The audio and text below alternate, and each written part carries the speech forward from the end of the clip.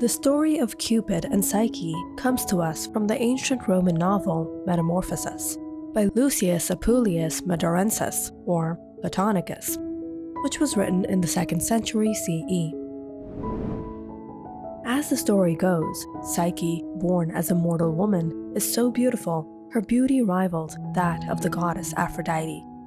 So Aphrodite commands her son Cupid to make her fall in love with an unworthy man. However, Cupid falls in love with Psyche himself. But that is not where the story ends, nor is it all that happens along the way. Stick around to know the story of Psyche and Cupid, and don't forget to like and subscribe. Once upon a time, a king and a queen gave birth to 3 daughters, but only the 3rd daughter of theirs possessed unearthly beauty. She was Psyche. Her beauty was so astounding, the poverty of language is unable to express its due praise. Rumors spread of this girl, Psyche's astounding loveliness, eventually reaching the ears of the Greek goddess Aphrodite. The great Greek goddess of love and beauty, Aphrodite was born from the foam near the island of Cyprus, for which reason she is referred to the Cyprian. Aphrodite was a jealous goddess, but she was also very passionate. Not only did she love the men and gods in her life, but her sons and grandchildren as well. Sometimes her possessive instincts led her too far. Furious that so many mortals were comparing Psyche's beauty to her own, and in many ways claiming that the mortals surpassed her, Aphrodite sent a plague to her kingdom, and let it be known that the only way the land could get back to normal was to sacrifice Psyche. The king, who was Psyche's father, tied Psyche up and left her to death at the hands of some presumed fearsome monster. It can be noted here that this isn't the first time in Greek mythology that this happened. The great Greek hero Perseus found his bride Andromeda tied up as prey for a sea monster. In the case of Psyche, it was Aphrodite's son Cupid who released the princess. However, Aphrodite had called upon her son Cupid that he use one of his arrows of desire to ensure Psyche fall in love with a human monster. Obedient as always to his mother, Cupid descended to the earthly plane to do as she wished. Yet he was so astonished himself by the mortal princess's beauty that he mistakenly shot himself. From that moment, Cupid was irrevocably in love with the princess. Around this time, it became evident to the parents that Psyche's attractiveness had angered the gods, as no mortal man would take her hand in marriage. Imploring the temple of Apollo, they learned that Psyche was destined for a much worse fate than celibacy. The virgin is destined for the bride of no mortal lover. Her future husband awaits her on the top of the mountain. He is a monster whom neither gods nor men can resist. Psyche, conscious of the mistakes of her mortal kingdom for praising her so highly, was content to follow the oracle's advice.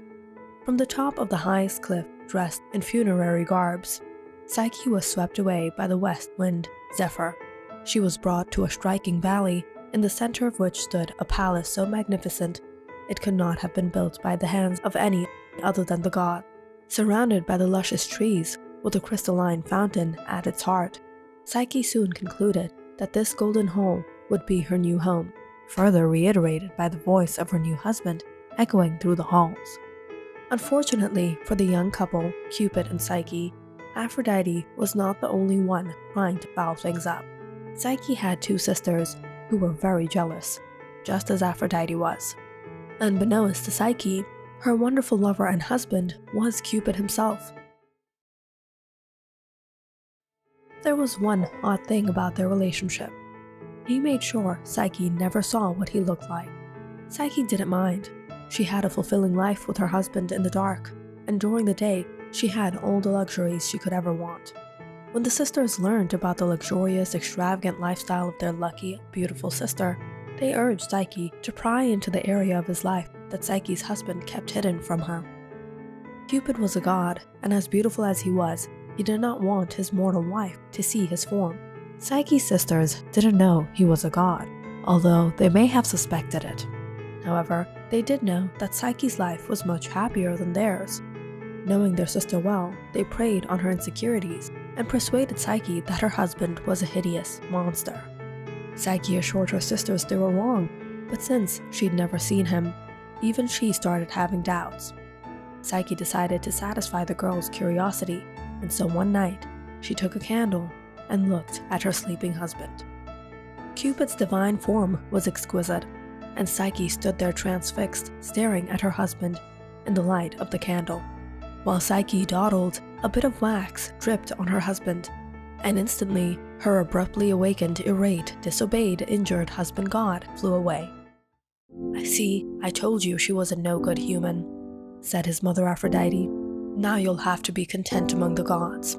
Cupid might have gone along with the separation, but Psyche couldn't. Impelled by the love of her beautiful husband, she implored her mother-in-law to give her another chance.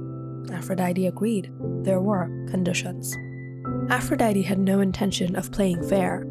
She devised 4 tasks, not 3 as is conventional in mythic hero quests. Each task was more exacting than the last. Psyche passed the first 3 challenges, but the last task was too much for her. The 4 tasks were: 1. Sort a huge amount of barley, millet, poppy seeds, lentils, and beans. During this task, the ants help her sort the grains within the time allotted. Number 2. Gather a hank of the wool of the shining golden sheep. In this case, a reed tells her how to accomplish this task without being killed by the vicious animals. Number 3. Fill a crystal vessel with the water of the spring that feeds the Styx and cactus. During this task, an eagle helps her out. Number 4. Aphrodite asks Psyche to bring her back a box of Persephone's beauty cream. Going to the underworld was a challenge for the bravest of the Greek mythical heroes. Demigod Hercules could go to the underworld with ease, but human Theseus had trouble and had to be rescued by Hercules. Psyche, however, was confident when Aphrodite told her she would have to go to the most dangerous regions known to the mortals. The voyage was easy, especially after a speaking tower told her how to find the entryway to the underworld. The part of the 4th task that was too much for Psyche was to bring back the beauty cream. The temptation was too great to make herself more beautiful, to use the cream she procured. If the perfect beauty of the perfect goddess Aphrodite needed this underworld beauty cream, Psyche reasoned how much more would it help an imperfect mortal woman.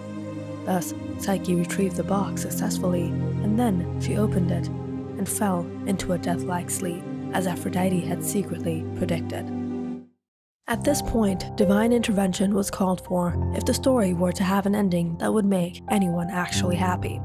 With Zeus's connivance, Cupid brought his wife to Olympus, where at Zeus's command, she was given nectar and ambrosia so she could become immortal. In Olympus, in the presence of the other gods, Aphrodite reluctantly reconciled with her pregnant daughter-in-law, who was about to give birth to a grandchild Aphrodite would dot on, hedony in Greek, or pleasure in English. If you liked our video, don't forget to subscribe and follow our channel for more videos like this one.